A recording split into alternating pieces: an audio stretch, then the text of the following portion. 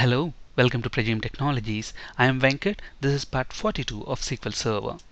In this session, we'll learn about view limitations. Before continuing with this session, I strongly recommend to watch parts 39, 40, and 41 of this video series.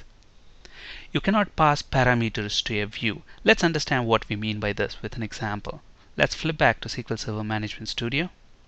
I have a table called TBL employee, which has got ID name, salary, gender, and department ID columns. Now let's create a view on this table.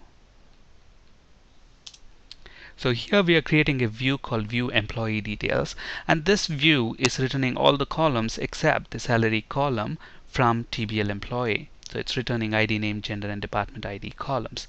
Alright, let's create that view. So create view employee details as select ID name, gender, department ID from TBL employee.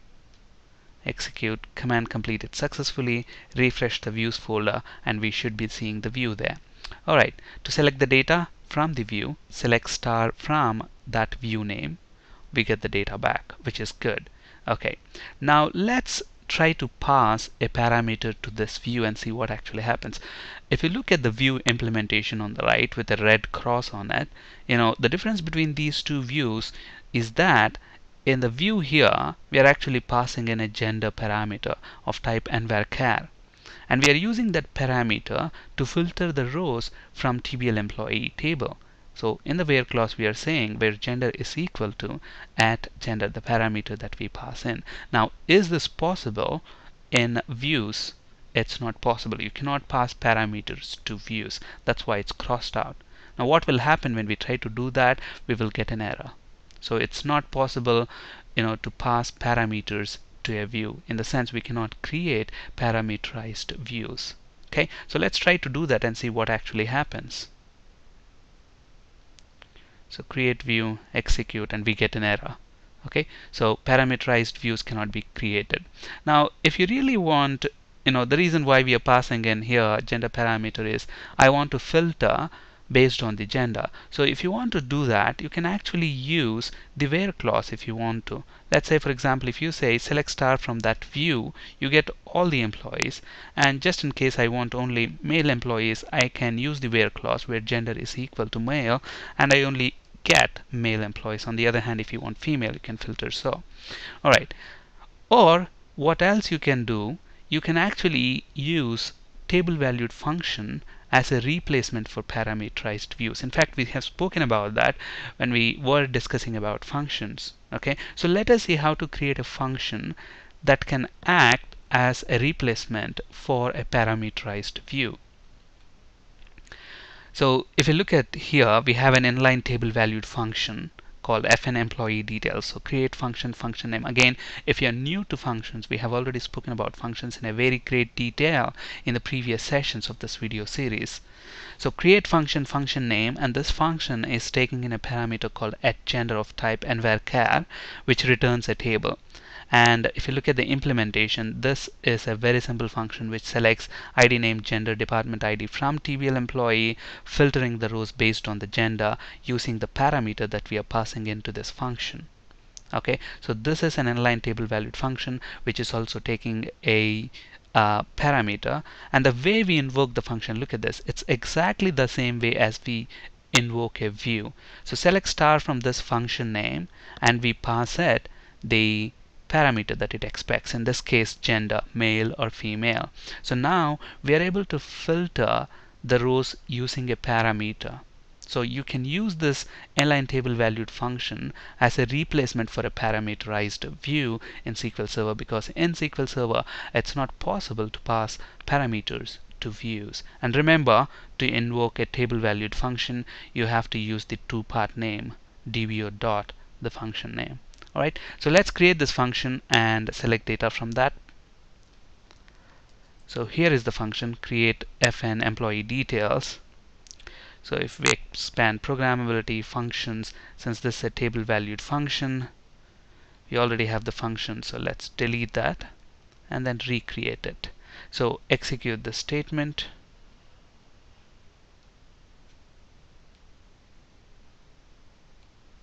Command completed successfully. That's a function is created now. So select star from that function, passing in mail, and we only get mail records. Okay, so parameterized views cannot be created in SQL Server, but table valued functions can be used as a replacement. Okay, rules and defaults cannot be associated with views. So this is another limitation that views have, and it makes sense because views are virtual tables. They don't really store any data except for indexed views. That's why it makes sense not to have rules and defaults being associated with a view. And the order by clause is invalid in view unless top or for XML is also specified. So in a view definition, you cannot use the order by clause. Let's try to use an order by clause in this view and see what actually happens. So alter view, select from this table, and let's say we want to order the results by ID, and let's see what happens. So execute. So we get the same error message. The order by clause is invalid in views, inline functions and derived tables, subqueries, and CTE common table expressions unless top or for XML is also specified. So you cannot use the order by clause unless you use the top or for XML keywords. Okay, views cannot be based on temporary tables. This is another interesting limitation. Let's look at that in action. So we have a temporary table called #test temp table, and this is a simple temporary table that has got ID, name, and gender columns, and we are inserting some sample data into that temporary table. Again, we have spoken about local temporary tables and global temporary tables in a great detail in the previous session. So if you're new to temporary tables, I strongly recommend watching those videos first. Okay, so create the temporary table, insert some sample data into that temporary table. Now let's create a view on that temporary table. So create view name as, and if you look at the implementation of the view, we are selecting the ID, name, and gender columns from that temporary table. The fact that it has ## within that table name, it makes it a temporary table. So obviously, is this possible? Can you create a view on temporary tables? You cannot. If you try to do that, you will get an error message stating so. Let's try to see that in action.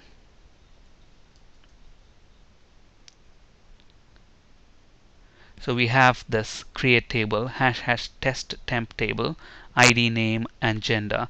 ID is of type integer, name and gender are envarchar. Let's try to create this table.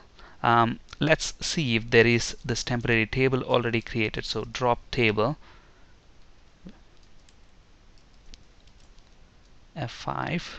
Alright, so now let's go ahead and create this table. Press F5, so the command completed. Since this is a global temporary table, we can access it in any session of the SQL Server. So let's try to insert some data into that. F5. Alright, let's quickly check if the data exists in in the temporary table. Select star from the temporary table name. So we have the data. Very good. Now let's try to create a view on this temporary table. The creation of the view itself is very simple. It's almost very identical to how we create view on a regular concrete table, on a permanent table, except that we specify the global temporary, the temporary table name here. So create view name as, select whatever columns you want from that temporary table. Let's try to create this and see what actually happens. So execute, and we get the same error message that we are expecting. Views or functions are not allowed on temporary tables. Table names that begin with # denote temporary tables. Single hash is a local temporary table, and double hash is a global temporary table. So you cannot create views or functions on temporary tables.